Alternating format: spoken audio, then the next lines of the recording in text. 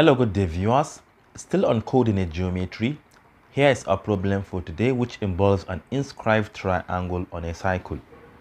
The points A, B, and C with their respective coordinates lie on the circumference of a cycle. A. We are asked to find the equation of the perpendicular bisector of the line AB, AC. B. We are asked to find the coordinates of the center. And lastly, write the equation of that cycle. All right, let's get started. Suppose we have a cycle like this. According to the question, there are 3 points on this cycle.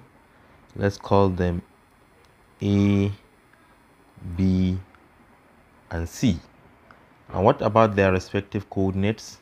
For A, we have -3, 19, -3, 19. B, we have 9, 11, 9, 11. Then the last one, C, which is -15, 1. So we have -15, 1. And we have learned that ABC is a triangle. So let us connect the points. All right, we have already connected them. We are asked to find the equation of the perpendicular bisector of the line AB. So let's start with AB here. That's Roman 1. If we have a line which is perpendicular bisector of this line AB, it is going to bisect it at right angle, and it is also going to divide it equally. So let's assume this is the line which bisects line AB. We want to find the equation of this line. Let us call it L1. To find the equation of this line, we need to know the midpoint. That is the point of intersection between this line L and line AB, which is just the midpoint. So what will be the midpoint here? Let's find the coordinates of that midpoint. To find the coordinates of x, you take -3, you add it to 9, and you divide by 2. -3 plus 9 is 6, and 6 divided by 2 is 3. So this is 3. 19 plus 11 will going to give us what? 30. And 30 divided by 2 is 15. Then secondly, we need to find the slope of the line AB. So let's find the slope of the line AB.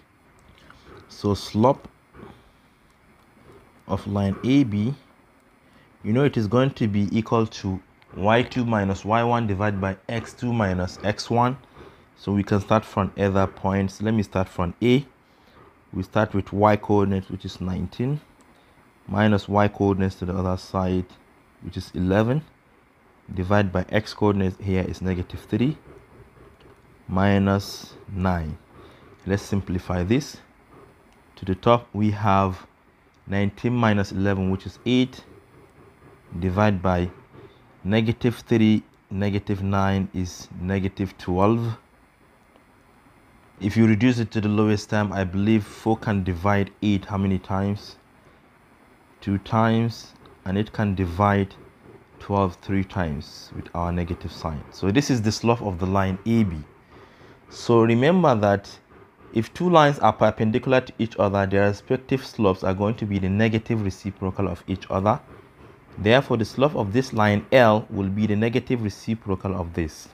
So we have the slope of L is equal to the reciprocal of -2 divided by 3 is -3 divided by 2. If you negate it, you have +3 divided by 2. So the equation will be y minus y1 equal to m for the slope multiplied by x minus x1. So let's substitute. Which point are we going to use? The point is just the midpoint, which is what? 3, 15. So we are going to say at 3, 15. So we have our slope and the point.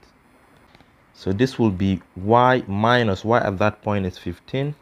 This is equal to m, which is 3 divided by 2. Then multiplied by x minus 3 at that point.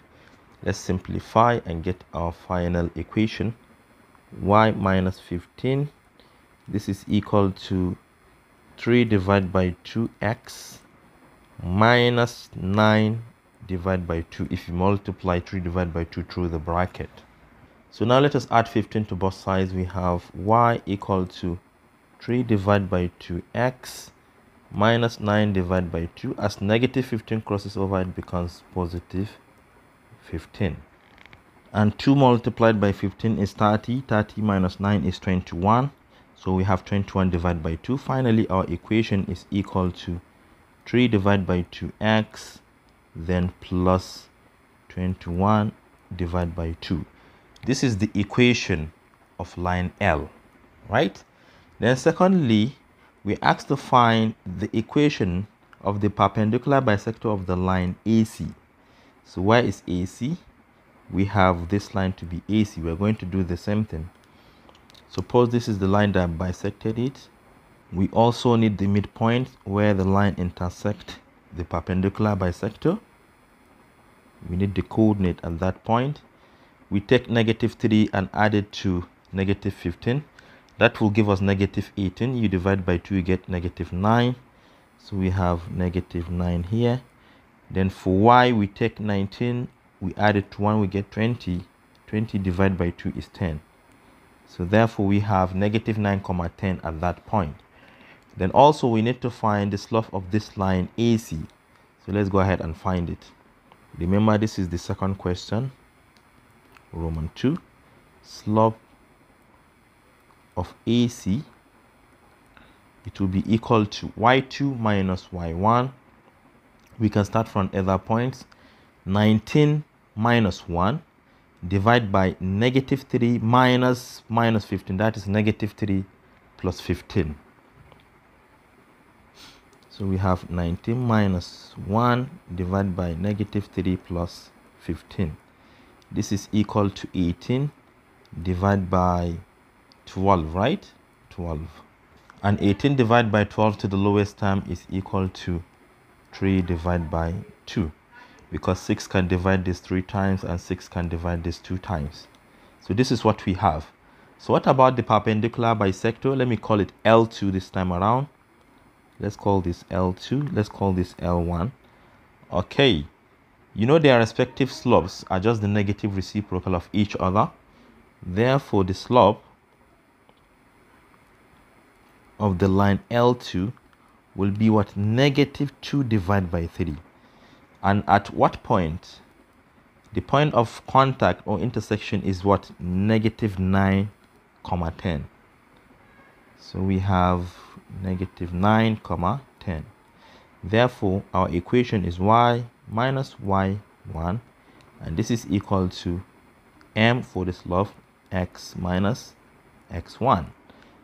Y minus y at that point is 10. This is equal to, our slope is negative 2 divided by 3 multiplied by x minus 9 is plus 9. Let's expand this. We have y minus 10 equal to negative 2 divided by 3x. Then minus plus is minus. If you multiply this by 9, we have 2 times 9, 18 divided by 3 is 6, right? So this is 6. And you can take negative 10 to the other side. We have y equal to negative 2 over 3x. We have minus 6. As 10 crosses over, it becomes positive.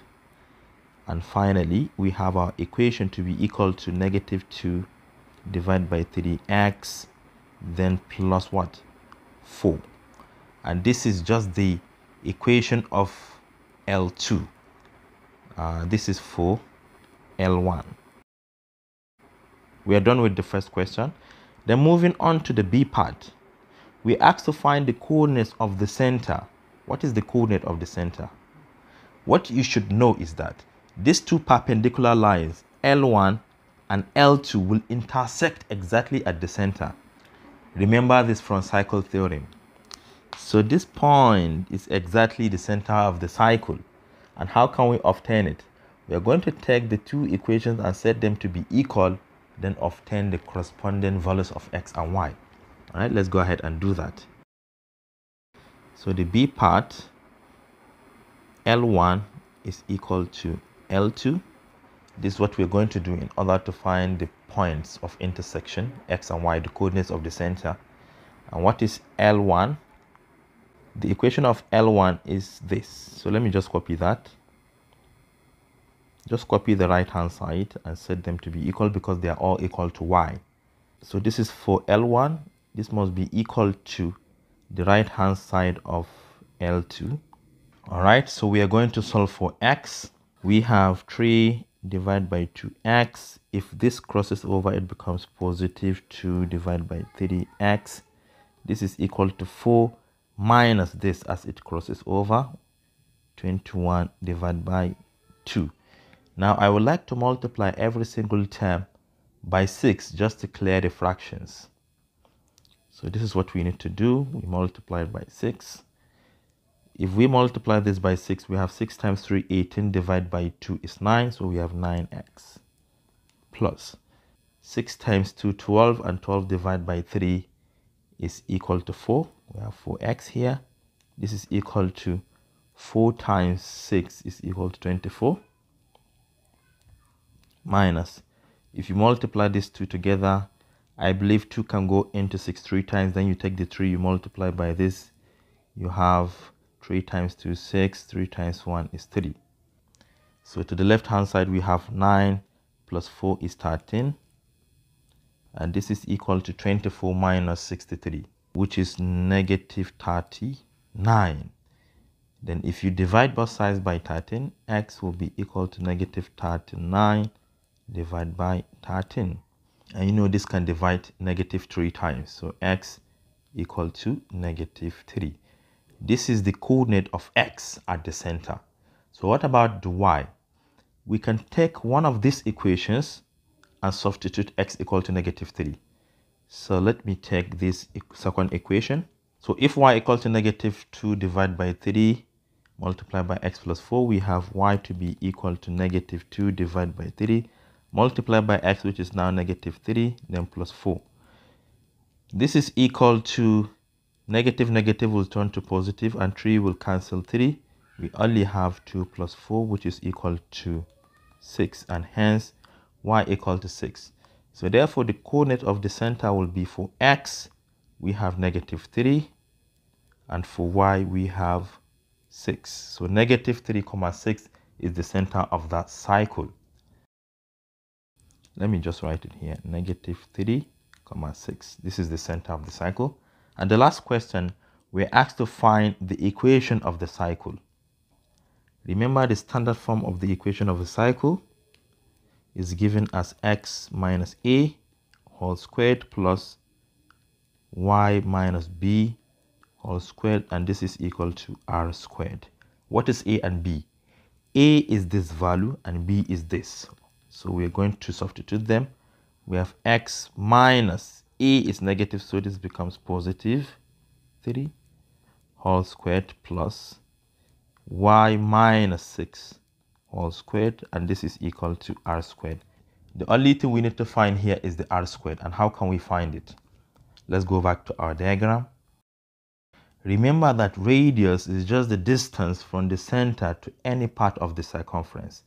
So if we so wish, we can take the distance from here down here, and that will give us the radius. So let me just copy the coordinates from C down to B. This is radius, right? So what are the coordinates? Let me take the coordinates. We have negative 3, 6 down to positive 9, 11. This is what I need to copy. So remember that this is C and this is B. We want to find their distance apart, which is just the radius. So CB squared, if you can remember the formula, will be equal to what? Let me even write it complete. x2 minus x1 whole squared, and plus y2 minus y1 whole squared. Remember, CB is radius, so we have CB squared, that is r squared. This is equal to x2 minus x1. You can start from either point. Let me start from left to right. We have negative 3 minus 9 whole squared plus then 6 minus 11 whole squared. Therefore, r squared will be equal to negative 3, negative 9 is negative 12. Negative 12 squared is 144.